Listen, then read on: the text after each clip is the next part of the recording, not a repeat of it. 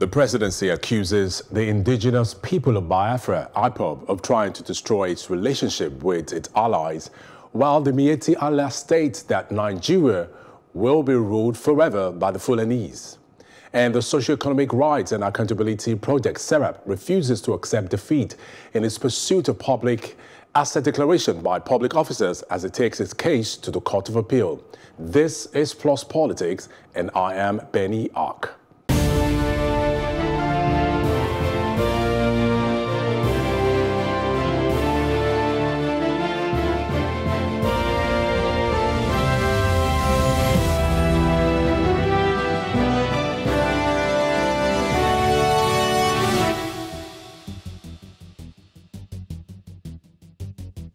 This is Plus Politics. Now, the presidency has revealed that it has uncovered a plot by the Indigenous People of Biafra, IPOB, to set the country against some of its allies, such as the US, the UK, and the European Union. In response to these, several Nigerians took to their social media pages calling on the government to also channel such criticisms and allegations towards Miyetti Allah and the Fulani herdsmen allegedly responsible for killings in the country. The Human Rights Association of Nigeria, that's Arewa, has queried President Muhammadu Buhari over failing to arrest the national president of Miyetti Allah, Kautal Hore, Bello Abdullahi Badejo, who stated that the Fulani own Nigeria and will rule the country forever. Joining us to discuss this is Yerima Shettima, President Arewa Youth Consultative Forum via phone, and also Anthony Obineme of the Pan-Nigerian Presidency of Igbo Extraction Coalition, that's PANPIEC, and via phone, also via Zoom, is Ihechukwu Ibeji, political analyst. Thank you very much, gentlemen, for joining me on the show tonight. Thank you very much. Thank you very much. All right, Shettima, let me start off with you. What do you make of the statement credited to the national president of Miyetti Allah, Kautal Hore, saying Fulani own Nigeria and will rule forever? Shettima. Yeah, good evening, viewers. Good evening. Well, it's unfortunate that sometimes some statements are not supposed to be considered to be important, even though I'm aware that the president of the Miyetti Allah, Kautal, yesterday, I think they refuted the story by saying that he didn't actually say what was accredited to him. But however, for me, the statement is childish, because this is a country where you have over 400 ethnic nationalities. To that extent, again, it will be out of place for any particular tribe, a tribe, which is just a unit, to make such kind of comment is unhealthy, is unwelcome, and such statement must not be encouraged. On a good day, I would have said this is not a story. But however, it's important to address issues the way they come, so that at the end of the day, people will know that we are far beyond what they are thinking. This is my thought about it. All right, Ihechukwu, I need your quick reaction also to the same question, please. Ihechukwu. Well, I mean, thank you very much. Good evening, viewers. I must say that I have also looked into the tools. I'm hearing that the president has come out to deny, he has come out to vehemently deny those allegations, calling them unfounded and infantile, which is also good for him. But, you know, be that as it may, these are not, you know, this kind of statement, this kind of alleged statements are not the kind of statements we want to hear in a country like Nigeria nowadays. It is, these are kind of statements that if found to be true, are very, very inflammatory. They can test the unity of this nation at large. And that is why you see the hue and cry, because every other group or every other group that is very desirous of the unity and the peace of this nation found out that these kind of statements are, you know, very preposterous. You know, they are very, you know, they are statements that can really shake up the unity of this nation. And that's why it is important that the federal government should look into this kind of statements and wherever they come up, and from whomever they come up, so that they are not seen to be in any way being parochial in nature or siding one group or the other. Yes, and that is exactly what my point is to me. Anthony, Doesn't such utterances pose a threat to our national security and unity as it is?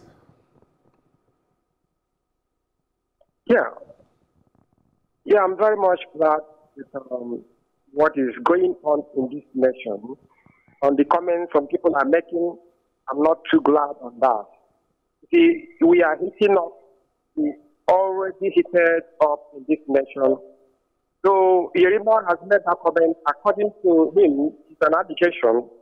But it's not good at this moment that we are looking for unity in this country. That is one of the reasons why PAM Nigeria Presidency of Igbo Extraction Coalition has been agitating for equity and justice, irrespective of whatever any organization has as their opinion. We should always maintain peace and unity. We shouldn't be making comments that will be derogatory in order to downsize the ethnic nationality or in order to improve one ethnic nationality to be superior to others. What we really need at this point in time is to talk about peace, justice, and political equity in Nigeria so that every ethnic nationality will be on one page. Now, still with you, Anthony. On the one hand, the presidency has accused the Nnamdi Kanu-led Indigenous People of Biafra, IPOB, of setting Nigeria against some of its allies, such as the US and the UK and the European Union and the country. While some Nigerians have also accused President Muhammadu Buhari of double standards on this stance. I need your quick reaction to this, Anthony. Yeah, the same thing we are talking about here. What PANPIEC is agitating for doesn't have much difference from what other organizations are talking about. For here, we are talking about political equity in one Nigeria. So what IPOB is talking about is to have a political equity in a separate entity. What IPOB is doing at this moment is trying to heat up the nation. It's trying to prove that, yes, they are not settled. They are not secured in Nigeria. They need a nation of their own where they can be secure.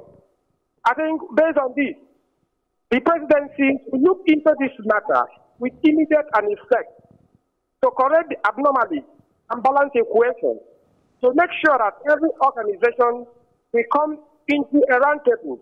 That is one of the things we are doing, to dialogue with IPOB, dialogue with MASOP, dialogue with Arewa Consultative Forum, so that all of us we know that we are members of this nation, that we shouldn't be running away from Nigeria. But when things like this happen, people will be talking differently. Now, Yerima, the national president of Miyetti Allah Kautahore, Bello Abdullahi, also said that his organization has concluded arrangements to flag off its own security outfit to be deployed across the country. If so, shouldn't this be an act of parliament making such an utterance? Well, for me, I am an advocate of community policing, but that if one tribe goes out to say they are working on any security outfit, for me, it won't be of best interest of this country. But if it's a regional arrangement, it's well developed, it's welcome. If it's a thing that is a state thing, and arrange a particular state agree that they need a security outfit, it should be welcome. But when you have a particular tribe who feels they just want to organize a security outfit, then something must be wrong. So I have a problem with that. But I'm an advocate of community policy, and that has been my position over time, and I stand by it. Now, Ihechukwu, the presidency has said that IPOB uses the false allegations of persecution of Christians against the Nigerian only as a fraudulent campaign, which has been receiving monthly funding of about $85,000 since October 2019.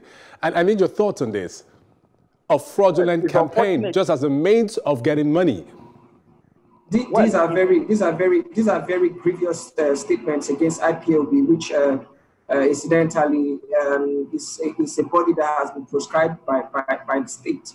Now, the federal government and its entire apparatus of security and power is authorized by every means possible in a state like Nigeria, that is national in nature and that has constituted authority to investigate any such incidences or any such allegations. And if they have made this investigation and they have come out to say to the Nigerian people that this is what their findings are, then it is something that requires serious attention from all bodies that are necessary and further investigation. But by so saying, it should also be a statement that should also go around to every other body that will go ahead to do the same thing. Now, if what they are doing is not to be on the line of their purpose and their vision, right, and it is a monetary venture, then it is not altruistic. And if it is not altruistic, it further entrenches that body, IPOB, as an illegal body. That means that the federal government needs to go ahead and do further investigation into it, because at the end of the day, whatever they do at in the larger course of things affects the unity and purpose of this nation, and it's really ridiculous. It's something that is it's unthinkable, because you cannot have a state in an already constituted state. You cannot have a group that is considering itself as a state in a nation that is already has constituted authority. All right, Anthony Obineme, I need your reaction also to this. The presidency is alleging that IPOB uses false allegations of persecution of Christians against the Nigerian only as a fraudulent campaign, which has been receiving monthly funding of $85,000 since October 2019. How do you react to this claim by the presidency? Yes. Coupled with what I said before, allegations and counter-allegations here and there wouldn't be a good reason for everybody to start moving desperately. I think it's supposed to be, at this point in time, an avenue for the presidency to summon the leadership of several organizations, irrespective of their agitations, so that the presidency will harmonize the issues, so that everybody will be happy, so that when A goes there, B goes there, they will begin to portray bad image to this nation. You can see so many ethnic nationalities are rising up with allegations and counter-allegations, so that there is no peace. I think what the presidency needs to do at this right time is to summon the leadership of ethnic nationalities and organizations to find a lasting solution for them to make their opinion, and the opinions will be heard. Oh, I come to you now, Yerima. Nigerians have called severally for this group, Miyetti Allah Kautaore, who have and do from time to time have carried out senseless killings in the north, especially in Kaduna, to be proscribed as a terrorist organization, and wonder why the presidency is hesitant in doing so.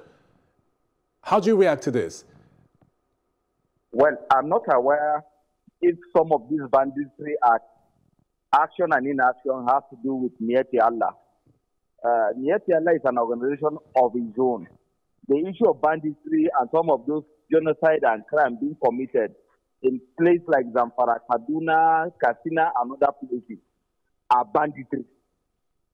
That's a different ballgame. So we have to work one against the, or we have to work one before the other. The Miyetti Allah statement of lately is really not good for us. And I do not think that represents the true interest of the North. That's a different thing. After all, I'm not a Fulani, so probably that's the Fulani's ways of... I do also not think that it actually reflects the true interest of the generality of the Fulani. So that's just one organization among 100 organizations we have in the North that have to represent the interest of Fulani. That's one side. On the issue of crime being committed in other parts of the country, of course, to us, is condemnable, and nobody welcomes it. And that's why oftentimes I keep saying that most of the problems that the country is going through today were at the receiving end of it than any part of this country. So an injury to one must be seen to be injury to all. And this is why I call Nigerians together. Let us look at this crime that is a crime against humanity, so that all of us can all put our hands on deck to fight it. Because what is directly happening to North today will as well happen to the South tomorrow. So let us see it as a collective problem. Then we'll fight it all together. Expose those who are behind it so that they will be dealt with decisively. Now, Ihechukwu, let me come to you. Listening to Yerima speak, and I'm just only hope that that could be like a much reflection of the thoughts of many Northerners, you know, in regards to the activities of the Miyetti Allah Kautahore, which we know for some time they're in charge of cattle breeders across the north. Now, the IPOB was proscribed as a terrorist organization by the presidency. Just like that, by the snap of a finger. Many people have called also for this group to be proscribed as a terrorist group. What do you think would be the reason for the delay, given the fact that, well, Yerima did say we cannot say for certain if those crimes, those kidnappings, banditries are perpetrated by members of the Miyetti Allah. How do you react to this, to what Yerima just said? Ihechukwu. Okay, so if you look at the Miyetti Allah organization, MAGBAN, if I get that right, it has a structure, and that structure seems to have a very strong wellspring where they have full support. Now, if you look at the IPOB, the federal government would definitely be looking at their activities and certain activities that they do, if they are violent or not, and these are some of the reasons that they may use to decide to say, okay, these are some of the steps that are needed to prescribe such a group. But beside that point, the Miyetti Allah, if found guilty of in any way advancing violence, advancing causes that are not what they are supposed to be advancing, then by all means they deserve to be prescribed. And making this kind of statements, such statements that are very, very capable of inflaming the state at a time where already we are faced with economic issues, we are faced with so much killing, we are faced with the COVID-19 as it is, that has made everybody that put us on the tentacles of very serious issues. Then these are not the kind of statements that we should make, and they are issues that the federal government should take up and look into. They are not issues that should be looked at so kindly, Benny. Anthony Obineme, and the likes of things, and what Ihechukwu just said now, if they're found culpable of some of these banditry and killings that have been taking place in the north, they should be proscribed. What is your stance on this? IPOB has been proscribed by the presidency as a terrorist organization. Do you think the Miyetti Allah should also be proscribed as a terrorist organization?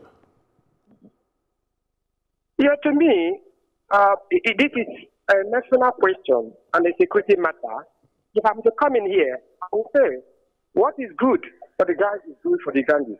But let the federal government look into this matter critically and find out if what IPOB is saying is a reality. And again, coupled with what is happening in this nation, some northern governors have given directives that these people should not be moving around, that they should be gathered somewhere and be taken care of. My advice here is that if the Arewa Youth Consultative Forum should look into this matter and also make a public statement that these people moving around from one place to the other should be restricted.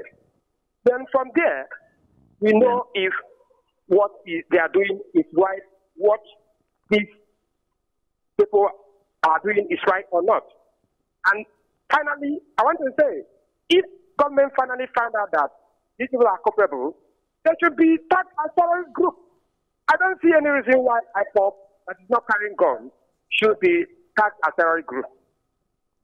Now, Shettima, let me come back. Yerima, let me come back to you now. As what's the stance of the Arewa Youth Consultative Forum in regards to the activities of Miyetti Allah Kautahore as it stands right now? I mean, has there been any statement from your organization, from your group, in relation to Miyetti Allah? Well, you see, Miyetti Allah is an organization. It does not speak for me. It does not speak for the entire North. They are just like any other organization. So for me, there are issues if they raise, we differ sometimes in principle. So for me, as far as I'm concerned, they are just like any other organization. They just make statements. They are harmless. I do not think they can claim any violence happening in the entire country. They can't do that, and it's not true. But you know, the impression over there in the southern part of the country, is that once there's an attack by one criminal, and it has to do with a Fulani who is involved in it, it should be considered to be a northern issue. When another tribe in southern part of the country commits a crime, either robbery or terrorism, it won't be called by his own tribe. They would rather say he's a criminal. Where is justice if we cannot call that same bandit criminal? Now you tag him to a particular tribe. You say either he's Fulani or he's from the north. It doesn't make any sense. So we just have to face reality. And the reality is that injury to one is injury to all. A crime anywhere is a crime. A criminal from any tribe is a criminal. So let us look at it that way, then we'll be able to solve our problems. But to align a particular tribe and say this particular tribe should be restricted from moving from one part of this country to another, it's not right. It will not be of best interest for this country. Yeah, but Yerima, now the question of, Yerima, let me interject there. Now the question of who regulates the activities of the Miyetti Allah Kato Ore now comes to fore. And I believe as the president of the Arewa Youth Consultative Forum, you guys should have some kind of say when it comes to this regard. The activities, who regulates the activities? Who takes responsibility for everything the Miyetti Allah does? In enough. They have their leadership. You made mention of him, you know him, Bello. He's their leader. It has nothing to do with us. Miyetti Allah is an organization formed within Fulani themselves. And they have more than 100 of them existing.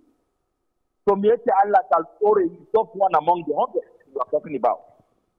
So if one of them makes a statement, we should be able to look at it and look at issues. And that's why you see, when you make mention of them saying that they are going to hold power forever and ever in the country, and I said, no, this is not the position of the North, and it is not true. And I also understand that they refuted the story after yesterday. So it is not true. So let us not make story out of nothing. This is democracy. It's about number. Do they have the requirement to hold on to the whole country? I have always believed as a Democrat that we run a system where vote counts. Majority carry the day. The minority have a say, then the majority take the day. So let it be so. Let me come to you, Anthony Obineme, and finally now, what is the imperative for the presidency now to tackle the unchecked activities of killings and unguarded utterances by and from this group in the light of our national unity and security? Anthony? Yes. Because as it sounds for now, during the lockdown, there is a policy on restriction of movement.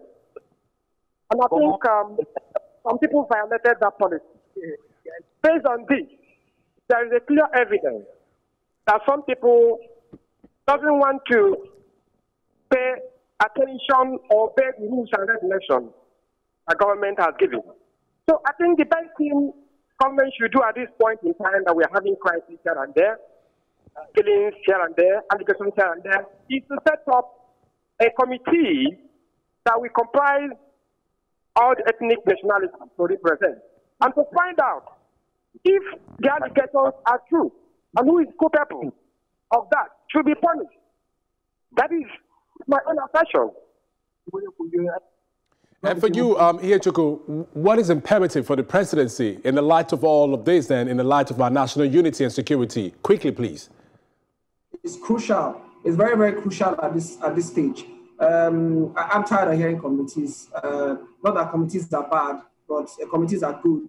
But they finish up their reports, and then what becomes of those reports are another matter entirely. I think that what the federal government should do at this point, with the delicate situation that we are in as a nation, is to call all the groups together. Call all the groups together. And the ones that does not appear are the ones that are faceless. And then you sit those groups down clearly with the security hierarchy right there, and you clearly state to them what should be done and what should not be done. You're not in any way identifying or giving authority to any group, but as long as they're going to exist as a group with leadership and structure, they must be under the constitutional authority of Nigeria. It is so key at this point in time to call these groups to order, because statements like this are the kind of statements that can go anywhere to causing serious problem to our unity and then what's going on to the Ihechukwu Ibeji, political analyst. Thank you very much for your contribution on this segment. You're still with us on the next. And also I want to say thank you, Anthony Obineme. Thank you very much for joining us on Plus Politics and for your contribution. And also the President, Arewa Youth Consultative Forum, Yerima Shettima. Thank you for your time and for joining us. Thank you so much. Thank you for staying with us. We'll take a short break, and when we return, SERAP continues with its effort to ensure asset declaration among public officers. We'll be right back.